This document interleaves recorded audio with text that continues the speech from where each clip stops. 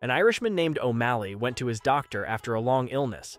The doctor, after a lengthy examination, sighed and looked O'Malley in the eye and said, "I've some bad news for you.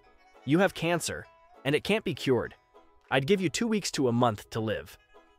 O'Malley was shocked and saddened by the news, but of solid character. He managed to compose himself and walk from the doctor's office into the waiting room. There, he saw his son who had been waiting. O'Malley said, "Well, son, I have cancer, and I've been given a short time to live. Let's head for the pub and have a few pints." After 3 or 4 pints, the two were feeling a little less somber. There were some laughs and more beers. They were eventually approached by some of O'Malley's old friends who asked what the two were celebrating.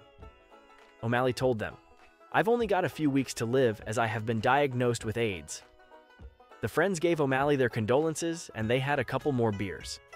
After his friends left, O'Malley's son leaned over and whispered his confusion. "Dad, I thought you said that you were dying from cancer? You just told your friends that you were dying from AIDS." O'Malley said, "I am dying of cancer, son. I just don't want any of them sleeping with your mother after I'm gone."